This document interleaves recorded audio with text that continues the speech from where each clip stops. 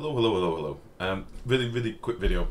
This is just a quick video to show something. It's in response to a forum thread by Deloquack. Deloquack? Sorry if I'm murdering your name. This is a thread I've been really interested in because it showed quite a nifty way of cooling geyser water.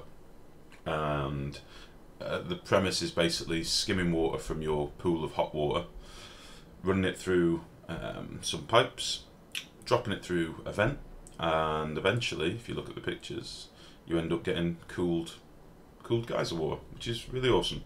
And a lot of people have been tinkering with it and adding their own spins on it, and I would recommend going and reading this thread if you're interested in cooling a geyser. I have to excuse my throat, by the way, guys. Once again, I've not long woken up, so I do apologise. But basically, this thread was really interesting to me, so I've been doing a bit of tinkering myself, and I've built something similar to this in my offline playthrough. And now I am in debug, and we're in debug. Before anyone says anything, this is debug. I built something, and I found something really weird out, or not I found it out, but I don't understand what I've done. So if somebody can enlighten me, please do. But basically what I've got here is a pump that's in here. This was meant to be for our runoff water when I got it to the right temperature, but don't worry about that yet. We're not there yet. We've got a pump here that's sat at 64-degree geyser water. It's very hot, and the water in the pipes is also 63 degrees, 63. It's all pretty toasty water. What I basically did, I've got it going through some valves, vents up here, and then in the room we've got some wolframite pipe. Just threw that in there for a bit of extra metal in the room more than anything. We've got some Wheezeworts that are sat on mesh tiles, so we've got like 7 of them in the room. And then I've got a very basic sort of gas system behind, so if I run this for a second, pump basically is pulling any gas that's in the room.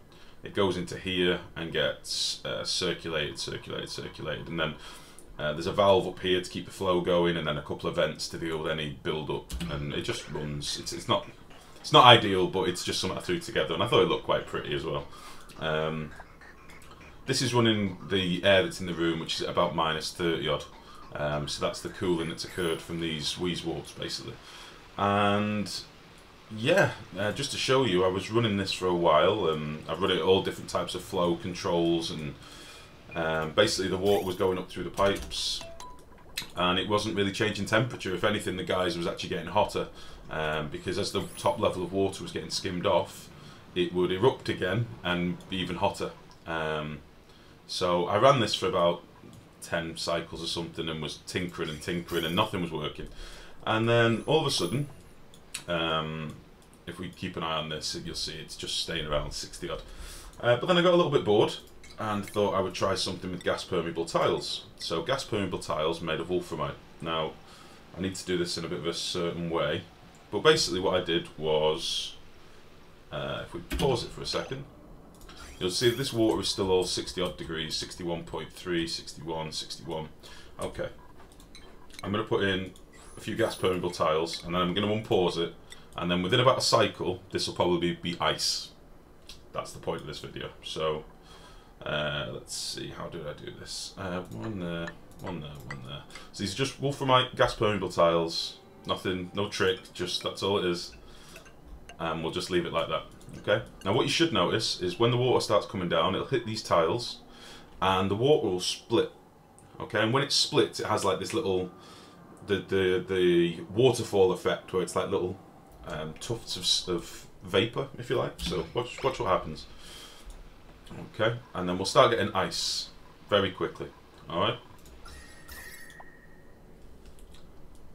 and if we keep an eye on our geyser water, we might need to tinker with the flow a little bit, but you'll see that we are actually getting little blobs of ice here and there. And it's still raining water, but it's water that's passing through ice, and our water is now at 26 degrees. Very quickly. You see this waterfall effect? Yeah. And again, there's nothing else in the room other than the pipes. There's no trickery here. Our water's at 27 now. what we can do as well, excuse me, we can adjust the flow of the water. So if we dial it down a little bit more, we'll get more ice. If we dial it up a little bit more, it'll try melting some of the ice, but essentially it will always lead to a geyser being frozen. So I've not figured out how to quickly skim off the water that we want. I could just put a pump down here, I suppose, but then eventually this geyser will freeze. So you probably need like a tepidizer or some hot pipes behind it on a switch or something like that to thaw it out every now and again. But 16 degrees, this is very fast, like, yeah. So I just thought I'd show that. I'll put this on the forum thread and let people make of it what they will. Yeah, it's very, very fast. And even if we crank this valve all the way up, it just won't produce as much ice, but it will still have the same splitting effect over the gas permeable tiles, and pretty much instantly cool it. So yeah, 16 degrees. Yeah. So now the water flow is going to increase, so you'll probably not see any ice now. But yeah, that's my findings really. What do you make of this, guys? It's just literally gas permeable tiles that are splitting the water every time it hits a tile.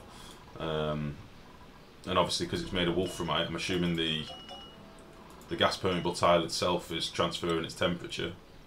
You know, you can see the tiles getting colder and colder and colder. And obviously once this gets to like -2, because it isn't actually point whatever it is for water, if it's moving it'll freeze at like -2 or turn solid at -2. -0.6 is when it's meant to freeze, but from running this already it doesn't freeze at that temperature in this setup. This stuff will, the stuff that's kicking around, but yeah, 14 degrees, that's with a maximum flow rate as well. So these will be like 10 kilo packets. So yeah, that's that. I'm going to wrap the video up. Make of it what you will. Play, tinker, show me what you do. But yeah, it's pretty cool. I like it.